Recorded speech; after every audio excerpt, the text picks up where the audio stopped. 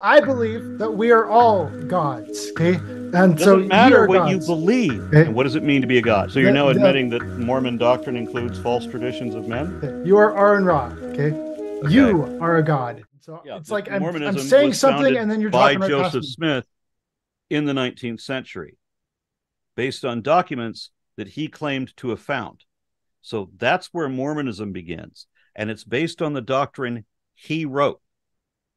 Okay, his experience uh, was the thing. Okay, that was his foundation. Was his experience where he saw God the Father and the Son Jesus Christ, and that experience was a All right, big. let's go with that then. Since Christianity largely, mostly, I mean, there are Unitarian Christians. I, like you, was raised as a binitarian Christian, but there are Trinitarian Christians who seem oblivious to the idea that there is a Yahweh, that there is a Jehovah. They think that Jesus is God the Father. And this is a weird thought.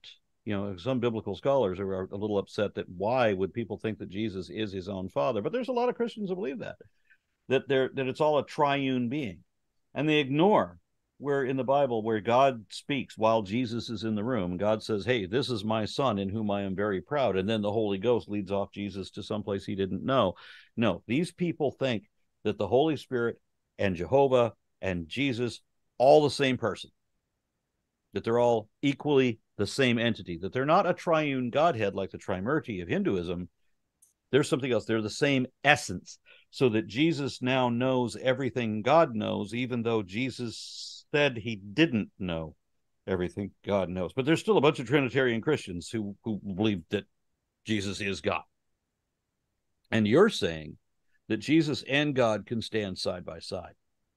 A We lot of believe other in God, Christians the say that's eternal impossible. Father, and in His Son Jesus Christ, and in the Holy Ghost. So a lot of Christians will tell me, regardless of what it says in Exodus about the 70 elders who got to see Jesus in the flesh, or excuse me, who got to see God in the flesh, not Jesus, that regardless of all these passages where people like Abraham was able to recognize God as one of the three men knocking on his door, all of that, they just dismiss all of that and say that God doesn't have a body. You can't see God. You can see Jesus. But now, when Mormons say that Joseph Smith saw Jesus and God standing side by side, you have other Christians saying that that's impossible. Okay, Would that be? Is it? Would you say that that's a difference between Mormon doctrine and other Christian doctrine?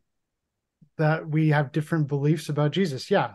Okay, so you're going to defend the different belief that you have as a Mormon from other Christian denominations. So give me an example. We finally caught on, I think. Give me an example of where doctrine for Mormons differs from that of all the other Christian doctrine. What makes Mormonism unique as a Christian faith? Sounds like you want me to read the Articles of Faith here. Articles of Faith. However Number you want one. to interpret that, can you show me some body of beliefs that Mormonism holds to, or that the Church of Jesus Christ of Latter-day Saints holds to, that no other Christian faith does? Something that is uniquely Mormon. Uh, well, we've talked about several things now. We talked about Jesus saying, "Ye are gods, children of the Most High." Right? Okay, That's so but you that's couldn't saying that define what a we are the god same is. species. Okay, we are the But same you couldn't species. define what a god is. I did define what a god No, is. you said a god is a divine being. That's a tautology. That means the same thing.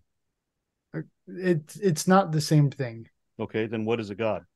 Okay, uh, I described a righteous being. I also can Yeah, you describe. described Yeah, me, but good. we're That asking that for a then god. well, okay. Well, I believe that we are all gods. Okay, and so Doesn't ye matter are what you gods. believe.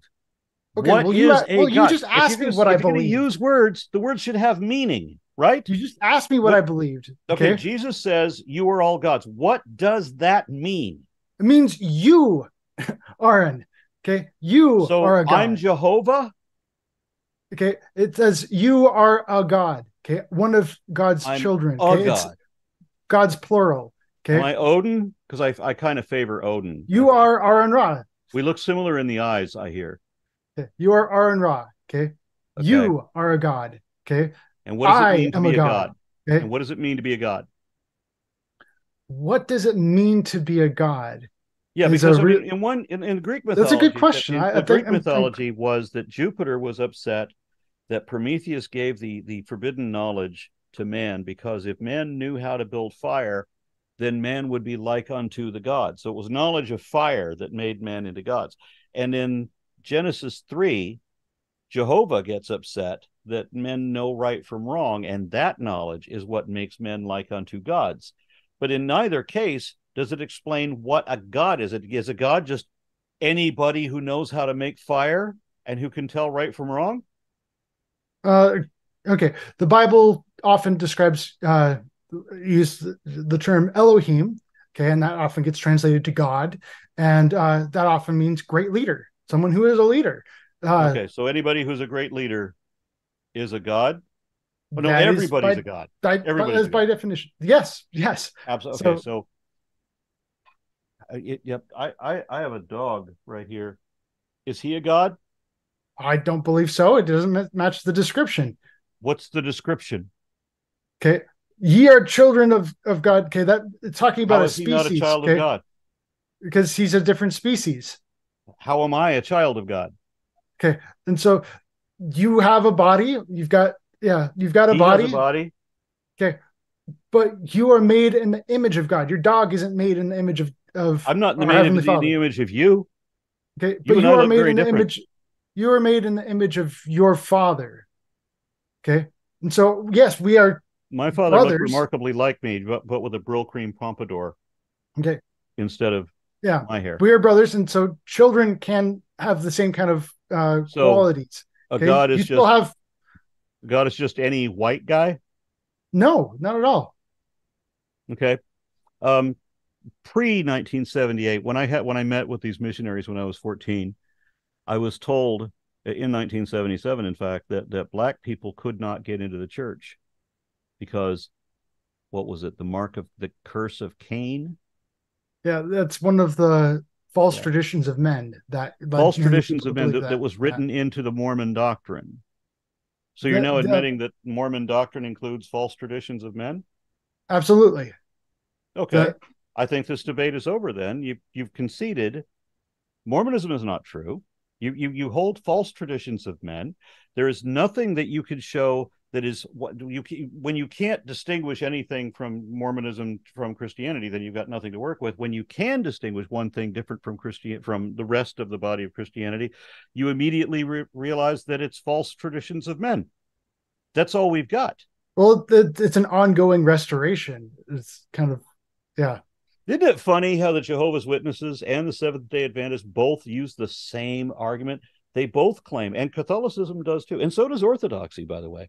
They all claim to be the real original faith, and that everybody else has deviated from that, and that they're all trying to get back to the original true way. The Jehovah's Witnesses, which came about shortly around about the time that the Mormons did, the Jehovah's Witnesses came around, and they're trying to say that they're going back to the original true way.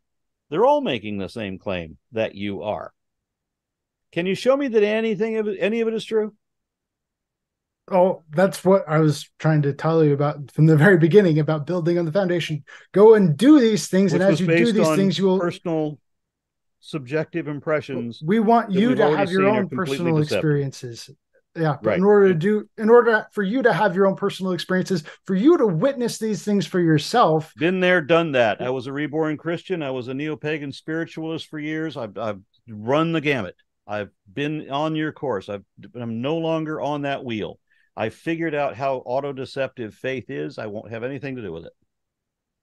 Okay, well, faith is meant to be temporary. It's meant to grow and turn into knowledge, and that was kind of one of because faith can't turn into knowledge. No, they're built in totally different things.